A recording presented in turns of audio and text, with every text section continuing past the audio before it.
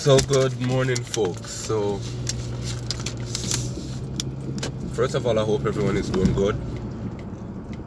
You have woken up this morning, so we have to give God thanks for life. Give thanks for Him providing for us on a day-to-day basis, despite this virus that's going around. We just have to give thanks each and every day for life in itself, because you're here today, you're gone tomorrow. So we definitely have to continue to lift up God's name. But the issue that I have today, or the topic that I'm going to speak on today, it's not something I usually would do, but this one really hit home because I've experienced it so many times living in Jamaica, right? So the issue of this young lady that was pregnant, she went to the hospital to deliver the baby. So from what I hear, because I wasn't there, from what I hear is that this young lady, she was scheduled for a C-section 3 months before the actual delivery date. Alright? So no time for her to go to the hospital. I heard that it was St. Andrew's Hospital. As I'm saying, I'm not 100% sure, but this I watched the news and this is what I heard. So the girl got to the hospital to deliver her baby, right, at St. Andrew's, and the quote unquote saying that the girl had signs and symptoms or exhibiting signs of having coronavirus. No, if a person was scheduled for a C-section, right, and they're supposed to go in and deliver a baby, first of all, it seems like the girl was in active labor. From what I know, if somebody's scheduled for a C-section, the C-section should happen before the lady even start having an active labor. But anyways, that's what I hear. So the girl going to have a C-section, right, and they're gonna turn the girl away because of showing symptoms of coronavirus. So now, if the healthcare system can be turning back people when them sick, who are gonna take care of these people? Cause from me born and know myself, me never know of no place, no hospital where healthy people go. I have yet to see the hospital where healthy people go just to hang out. Hospital are somewhere where people sick or people need help to get back to them regular schedule. So if you're a nurse or a doctor, this is a selfless profession. So how when somebody come in at a hospital sick, you're not gonna turn them away? And especially the lady pregnant and in active labor. How you gonna turn somebody away like that? And this is a high-risk situation, especially because she have to do a C-section. The fact that she have to do a C-section means that there was a problem initially. So that means that she should not even be doing natural labor at all, because this was a scheduled thing, from my knowledge, right? So if these quote-unquote sick people are people going to the hospital to get help and can't get help, where are they supposed to go? Where are they supposed to go? And it really hurts, because it's only the grace of God why I'm made upon this earth today. Because the amount of slackness, I used to be a very sickly child when I was young. Right? Every minute me end up in a hospital, and thank God for my mother and my father when them know what them I do. Because every time me come in like say I kill the people, them are gonna kill me after the hospital. And it's like there's nothing being done about this situation. Ministry of Health, Christopher Tufton, the Prime Minister, Mr. Andrew Holness, there's something has to be done. Because the healthcare system no good at Jamaica. It need to pull up, it need to revamp. Because certain things will happen at Jamaica, when I always say happen at Jamaica, should not happen. It should never happen. There are no rules in place, or if the rules are in place, if rules and regulations are in place, they are not being upheld. They are not being upheld at all. Because there's no reason why sick people should have got hospital and I get turned back. Alright, I understand some resources might be limited with this virus situation, and you might have to navigate certain patients to different facilities in order to get care. But from my understanding, the news say, and me I quote the news say, when they transfer the young lady from Andrews, from my understanding, them transfer her twice, from Andrews to our next hospital, and then from our next hospital to Spanish Town Hospital. When she arrived to Spanish Town Hospital, the lady in the ambulance for over 1 hour. The news said the lady in the ambulance for over 1 hour. Right? So how can somebody who is scheduled for a C-section look like now them in an active labor and in an ambulance await? Like them a treat people like animal, and nowadays it come in like say animal get treated better than how human beings are being treated. Them too slack at Jamaica, man. And some of these people in the profession, they have no business being in the profession because them have no form of selflessness. You sign up for a profession where you know say you are going to take care of the sick. You are going to help people who are vulnerable. You are going to help people who need somebody to advocate for them. Then if when them got the hospital and nobody know they advocate for them, who are going to advocate for them? Eh? Because these people in the hospital should be educated people who are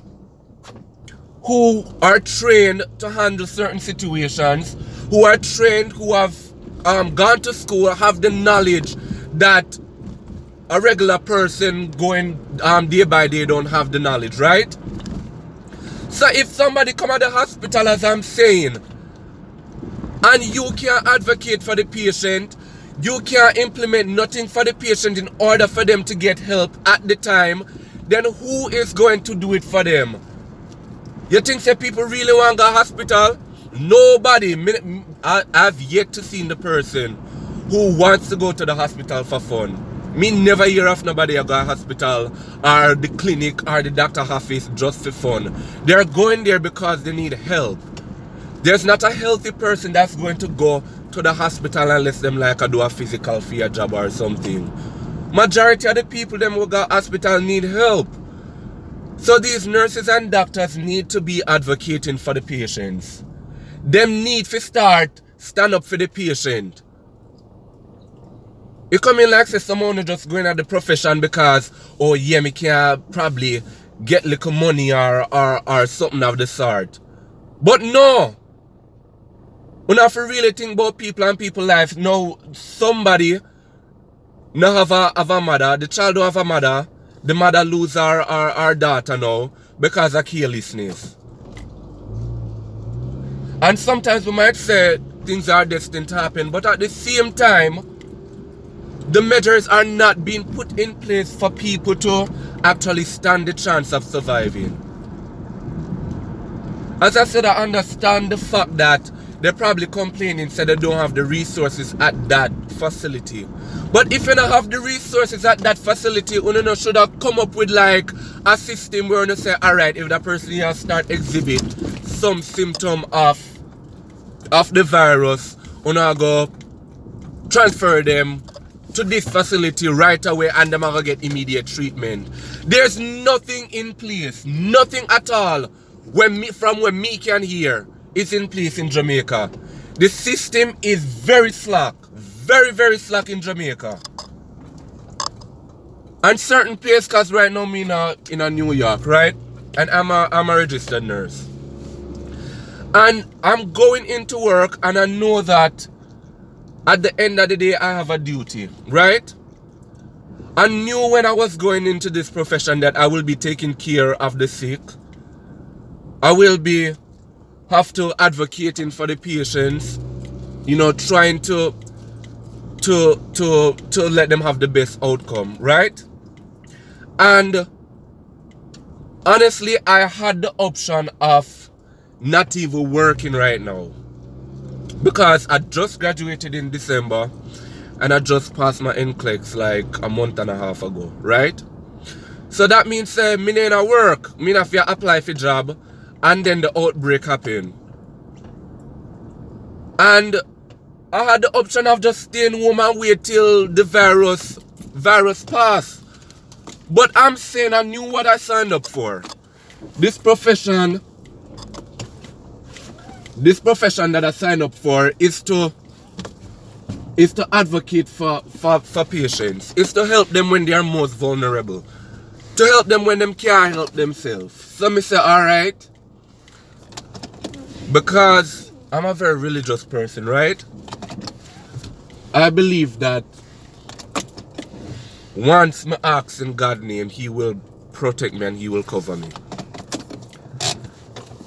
So, me make sure me reason with God. I spoke to Him and, you know, I tell Him that I really want to go out there and help. Again, I have the option of not even going to work. Or because I could be home just sitting and not applying to any jobs, right? And I still applied.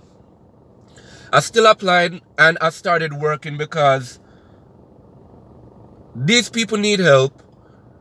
The healthcare workers are getting sick also. So there's gonna be a shortage.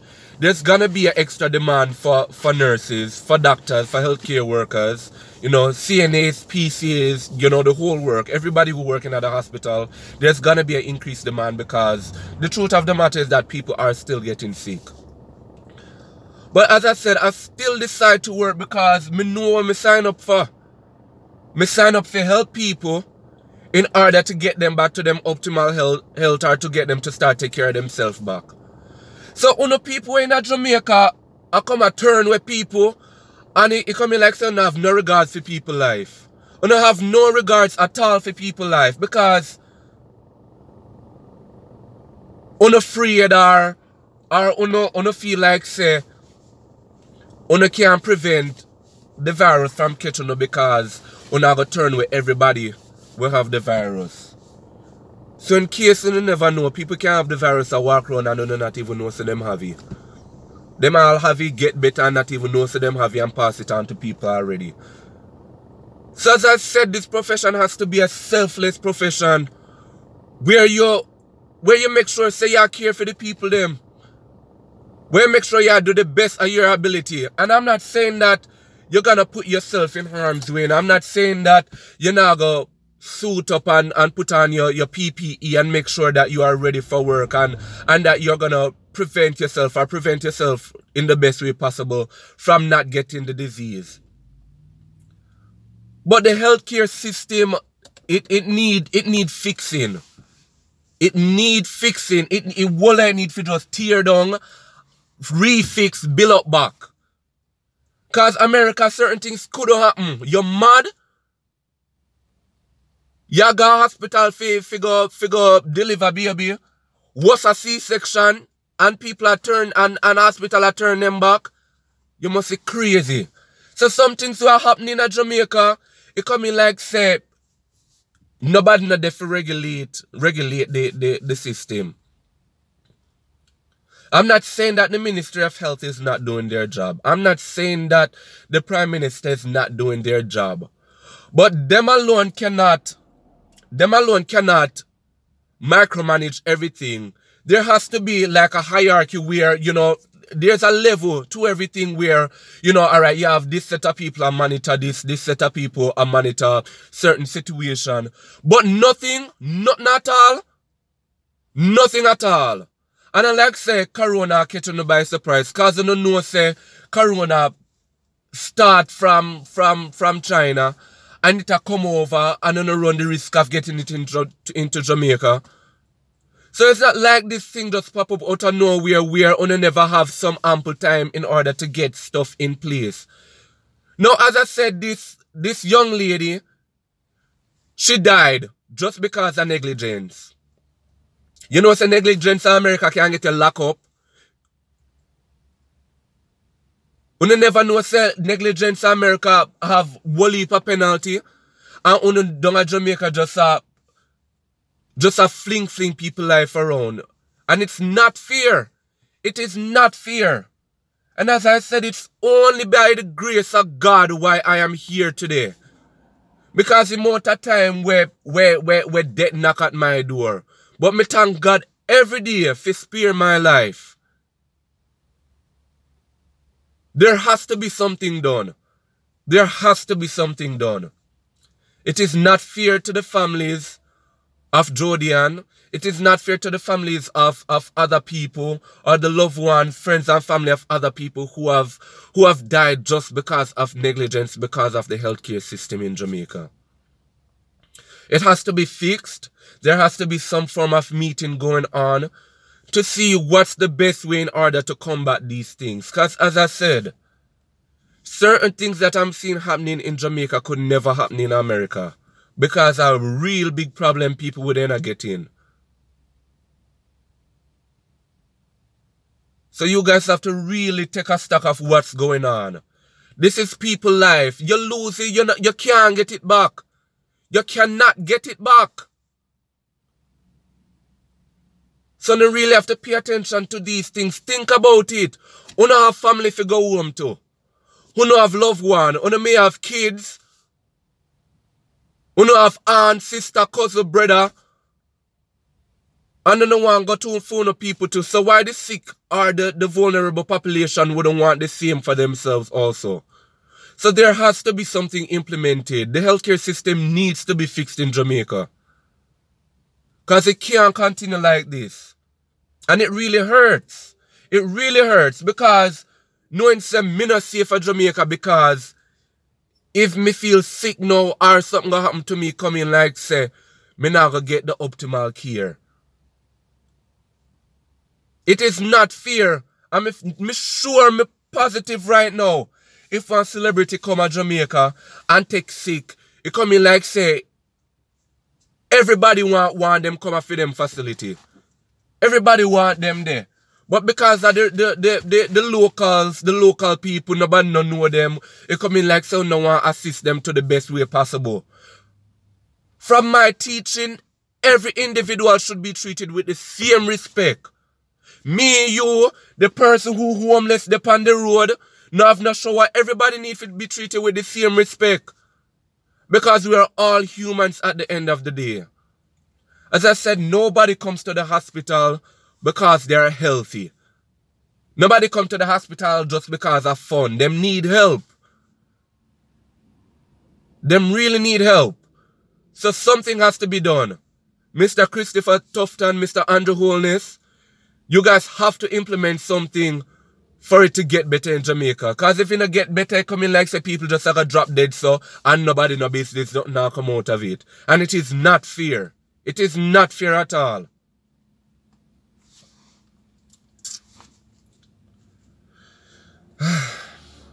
May I tell you, like,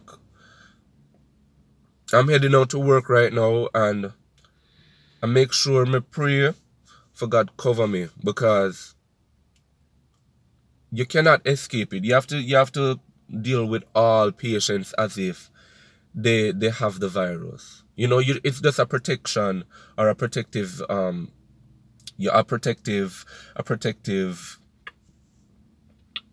thing that you do in order to make sure you protect yourself in the best way possible. You know, but as I said, it's a selfless profession. It is a selfless profession.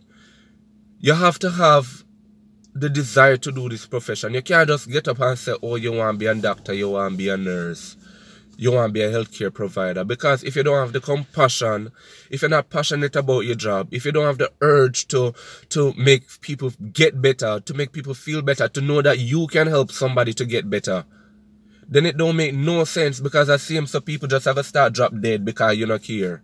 Because them sick and them have something that you might catch and you don't want to take care of them. No, that's not how it works. So I just hope that you guys can get it together sooner or later. Get it together. Get something done. Get something done. So with that said, I just hope you guys have a blessed day. You know, I wish, you know, I pray and wish that this thing just pass and we can go back to our normal schedule. But as I said, there has to be something done. has to be something done in Jamaica with them healthcare system.